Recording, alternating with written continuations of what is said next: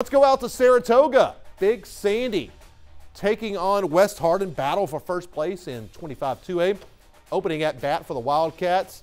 Pitch is in the dirt, but the throw from Kyle Taylor right on the money. He's going to get the runner trying to steal second for the first out of the inning. Later on, Tony Carter is going to step in with one out, one on, and that is, and 2 outs. He laces this ball over the shortstop. It's in the gap all the way to the wall.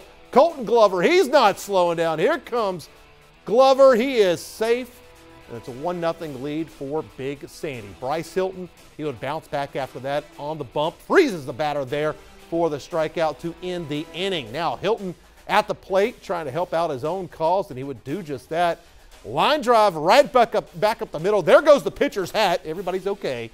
He's got himself a base knock. Oilers trying to take advantage.